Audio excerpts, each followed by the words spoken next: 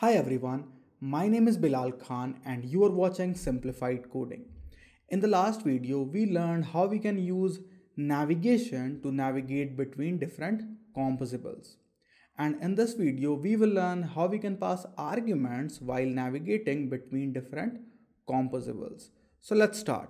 And as you can see, it is the last project that we were working on. And here inside nav host, we defined all the composables.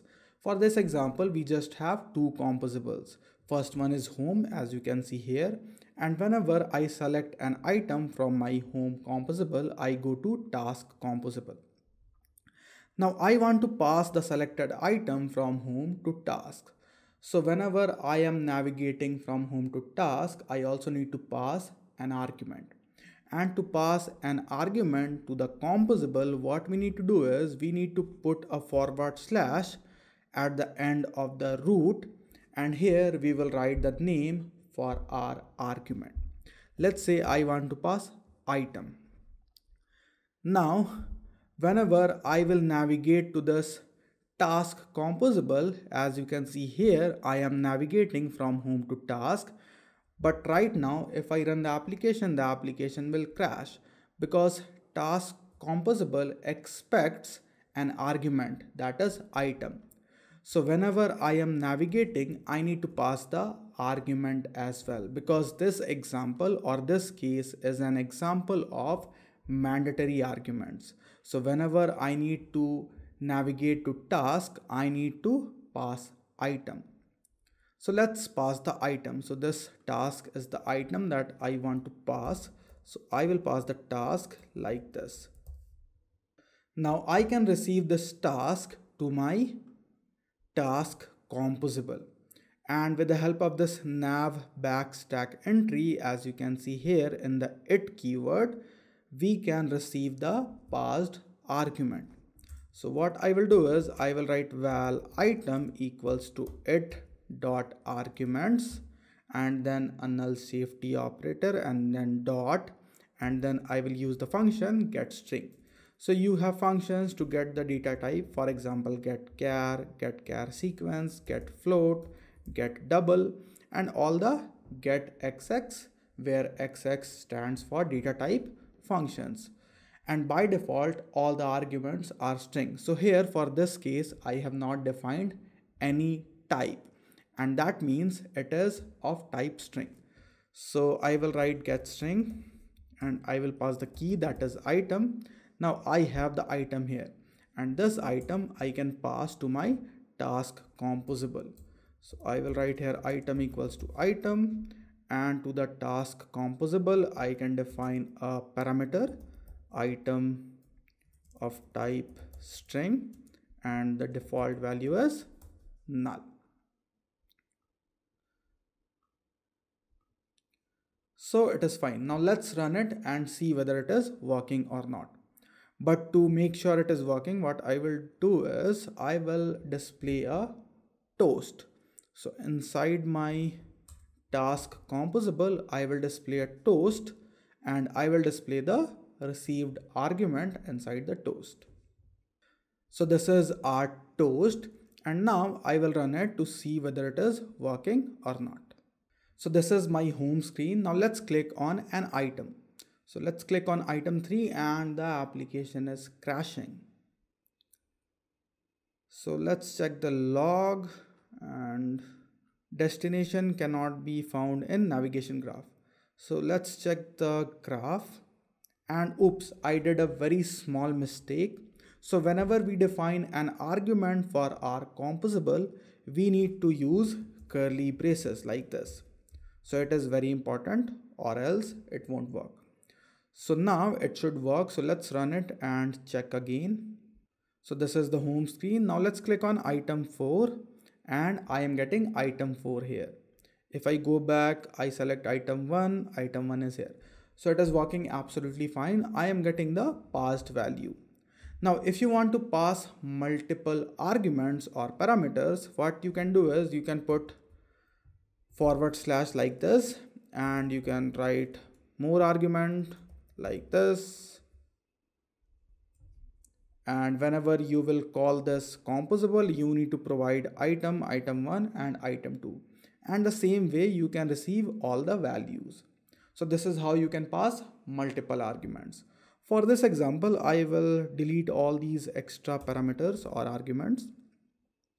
So you understood how you can pass a mandatory parameter to the composable. Now one thing that I already told you is string is the default type. So if you don't define any type, string is the type. But if you want, you can also define a type for your argument. Let's see how we can define a type. So for example, this is the argument that I am passing. Now I need to use one more parameter, that is arguments. And to this parameter, I need to pass a list. So I will use list of. Now I will use a function that is called nav argument, and here I will pass the name of the argument. So I am passing item, and that is why I will pass item like this.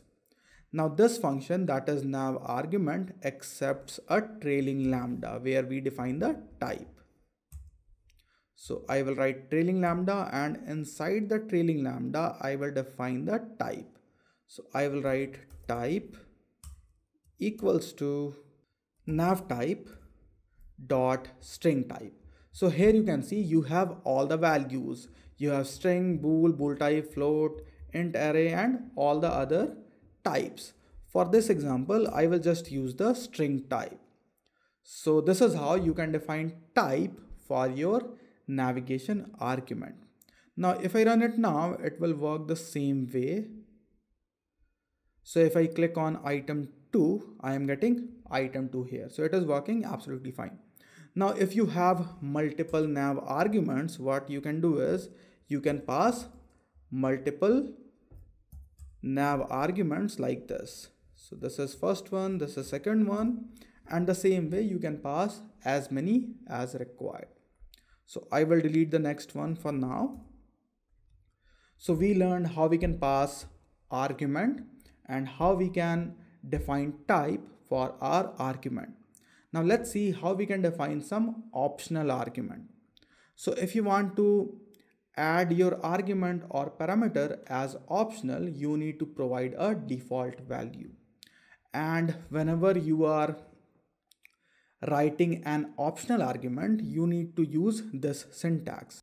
So I will delete this item, and this time we will use it like this. We will put a question mark and then item equals to inside curly braces item.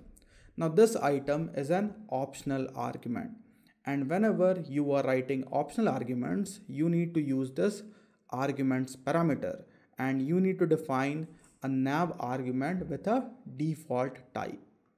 So here, instead of defining the type, you can also define the type, and with the type you can define default value.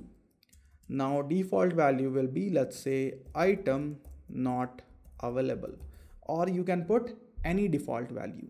Now whenever you will call this composable, that is task, the item, that is the argument, is optional now.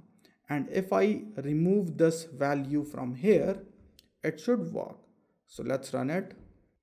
Now let's click on an item, and I am getting item not available because I have defined a default value here in the task composable, and if the value is not provided, we will get item not available. But if we pass the value, let's see what happens.